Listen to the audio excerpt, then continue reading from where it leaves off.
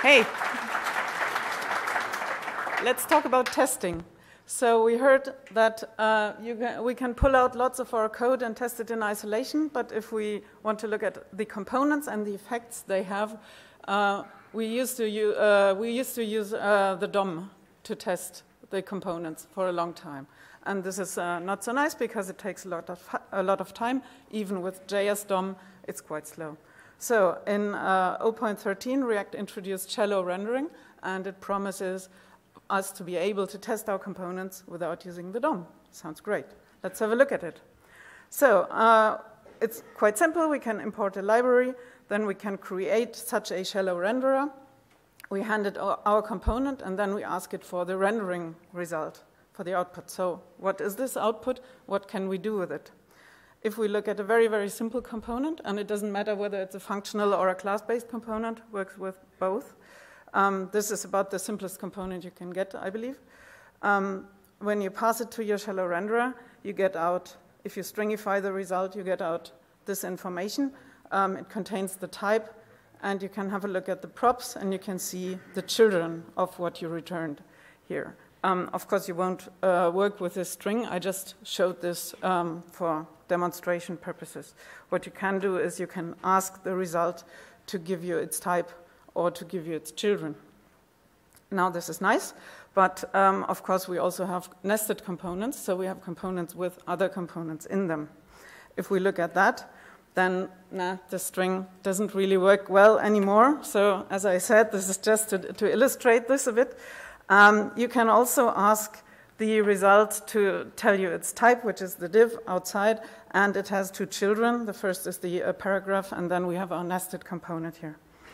Then we can also ask about the type of the first child, and we can also ask about the child of the first child.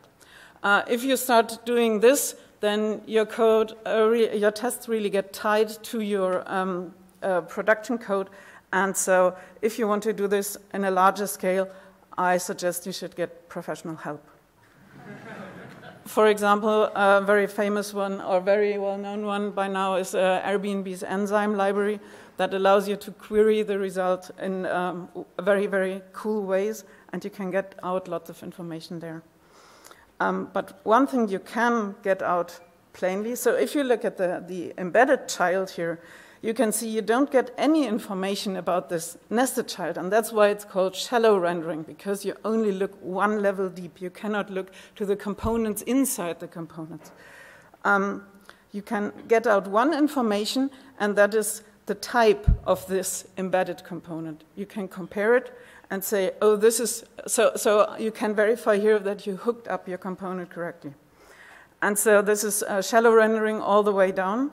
At the first level, you can look into your component and you can see the embedded component, but if you want to know about the embedded component, you need to have a separate test for that embedded one, and then, all the way.